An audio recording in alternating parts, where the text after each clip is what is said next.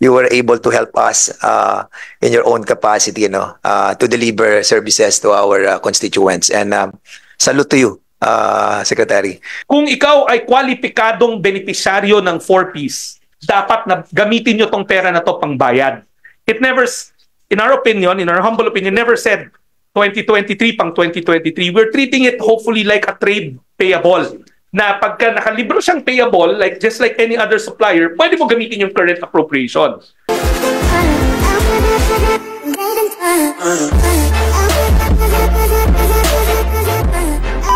Thank you so much, Mr. Chairman, Madam Chair. Good afternoon, and to our former colleague, Boss Rex. Thank you for that wonderful presentation, and we really appreciate that one of our colleagues here is already in the executive department, and you were able to help us in your own capacity, to deliver services to our constituents. And salute to you, Secretary.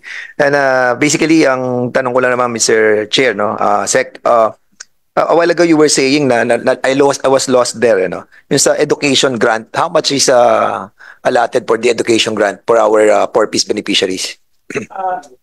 It's by tier, it's by school year. A maximum of 3 children, each one will okay. 5,000. Hindi po. Pag daycare to elementary, they get 300 pesos. Yes, pag correct. Junior, 500. Junior high, 500. Pag senior high, 700. Yes, Mr. Secretary, I know that, but how much is the total allotment that the Congress allotted for that? The total. Madam Chair, it's lump sum. Yung Yeah. grants namin is not disaggregated based on education, health, or rice grants. Binibigay nyo sa amin ng buo, and it's up to us to sino nag-comply at sino hindi nag-comply, and appropriate it properly. So in other words, Mr. Secretary, yung 15.5 deficit that we are talking about, actual na po yan. actual yan, tapos kayo na yung nagbabalanse. Ang ginawa namin, Madam Chair, kinuha namin lahat ng compliance. Yes. Because we computed the compliance amount. So it varies. It varies, pero ang actual amount as we speak na utang natin na retroactive for those na nabalik sa listahan is what I mentioned at around 6.5 billion. Yes, okay. The 16.5 billion. 6.5. No, yeah, okay. But the deficit is 15.5. Correct. So the 15.5 deficit goes to rice subsidy, education, Other grants, yung Other mga grants. health grants. Yes, Tapos rice subsidy and yung health, Yes. education, and rice. correct. And in other words, through your presentation, we were able to see yung pong utilization mo noong 2023 that 669 million were utilized 99%. Yung 100 plus billion. Yung natira na lang is 600 ang natira na lang Madam Chair Cong 769 million, but the total allocation for the program is at 93 billion. I see. So meaning at 93 Okay. billion, we were able to obligate 99% of that. And for that, congratulations, sir. No, and nakakalungkot that this budget that we have allotted, unfortunately was I think it was cut or it was realigned. But we will be talking about it later. But kasi I've been a mayor also of Santa Rosa, and I know where you're coming from. At naintindihan ko yung CBMS natin that we implemented during that time that we were mayor together. Talagang it's an old records of those who are poor, no? And as a matter of fact, kanina you were saying that 30% na para bang inclusion and exclusion, no? I believe hindi siya masyado accurate kung we're talking about the 30% inclusion and exclusion, because more of these are inclusion. Because yung exclusion, halos kakaunti na lang yung nagiging umaangat sa kanilang di ba? But I think the more proper way to, kasi when I was a part of the League of the Mayors, when we started this, sa CBMS, I found out that there are more poor people that are in the list. Kaya I think itong 30% of inclusion and exclusion, mas marami dito yung percentage ng inclusion. Am I correct, Mr. Chairman? That's a rough estimate from PSA. Basically, what they're saying is maaring 30% ng current na populasyon natin na mahihirap, wala dyan. At meron ring malamang na 30% na maaring nasa loob. But ang qualification natin dun sa na-include na maaring hindi, humirap ang buhay after COVID. So yung dating hindi mahirap, naging mahirap. But bottom line, what I'm trying to drive at, Madam Chair, Mr. Chair, delikado na yung lumang listahan. Listahan ng 3 is very obsolete, coming to its age. Siguro we can utilize it one more year, pero pigang-piga na ho yun. So hopefully by next year, we use the CBM, a new CBMS, newly ran CBMS. And most likely, with your guidance with all the different mayors together with the DILG, we can somehow issue a circular again for the LGUs to update the CBMS. Can we do that, Mr. Secretary? Madam Chair, Mr. Chair, the good congressman is correct. Sabay ho kami naging mayor, so we know this very well. May batas na ho and it's mandated already. The last Congress, your Congress, approved it. PSA, from my understanding, is sila na kasi maging lead agency in data gathering, in formulating the questionnaire, in executing it. Of course, with the help of the ILG. Unfortunately. Yung pera, I believe, and I can only assume from what I was told, is in the unprogrammed side.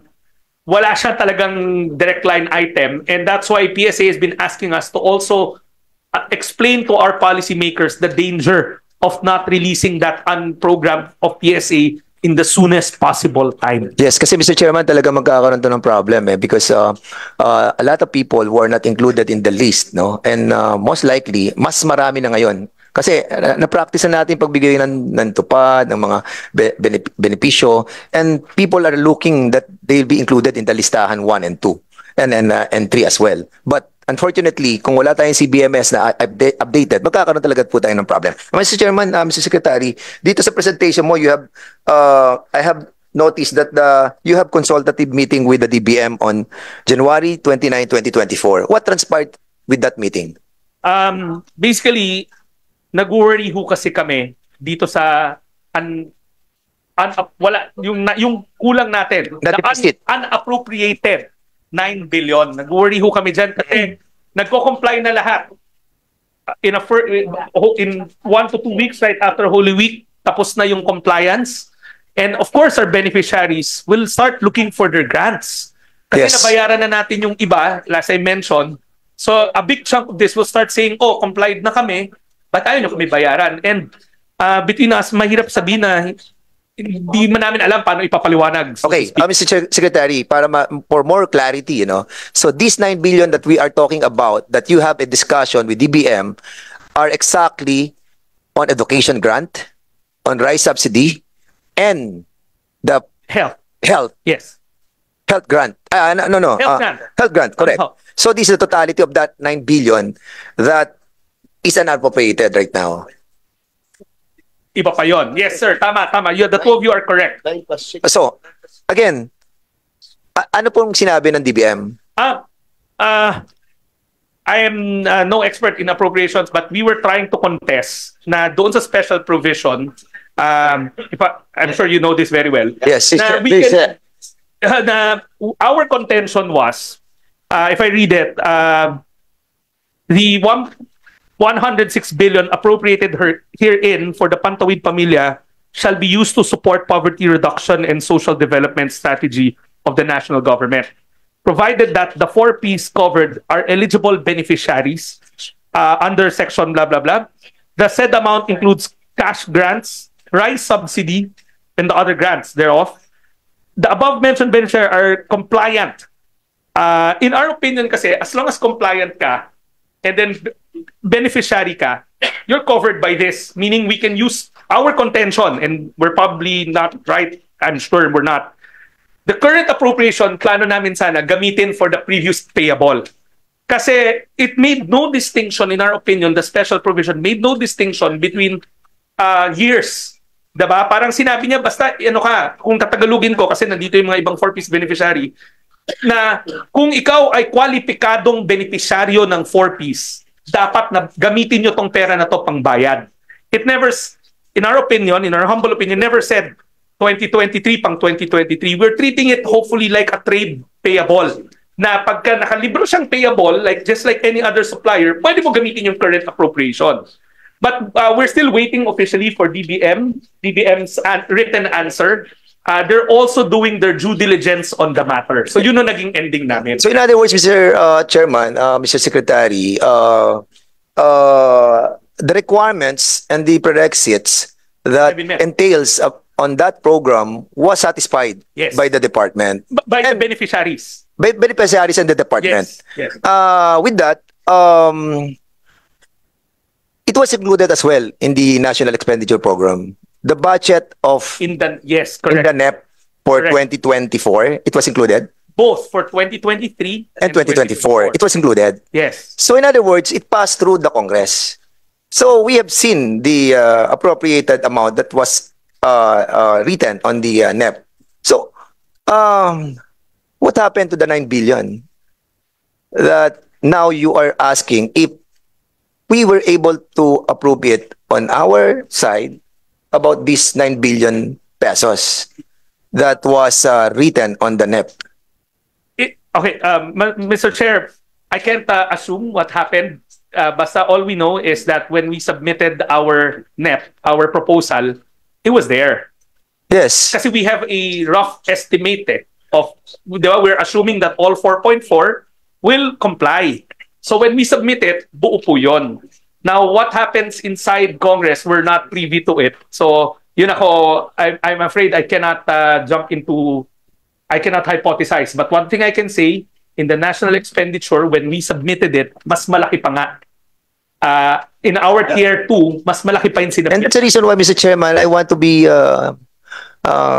educated on this issue, because when the good secretary was here in the last budget hearing, he never approached us on this issue precisely because he assumed that the budget will not be touched or be realigned. And as a matter of fact, ang pagkakasabi ng ating good secretary, mas mapalaki pa nga yung budget. So I'm wondering what happened to that budget that was slashed out of the budget of the Department of Social Welfare and Development. Mr. Chair, maybe you are privy on this, so can you kindly give us an... Oh, we have to check muna kay Secrex. Kasi Secrex, yes. If you, in your presentation, I just follow your presentation. Kasi yung proposed budget nyo nga is supposedly for fiscal year 2023, 119 billion, di ba? And it was last by 4 billion. Tama? Well, ang pinasok sa NEP is 115. Of course, your proposed budget is 119, di ba? So it's almost very close to 4 billion.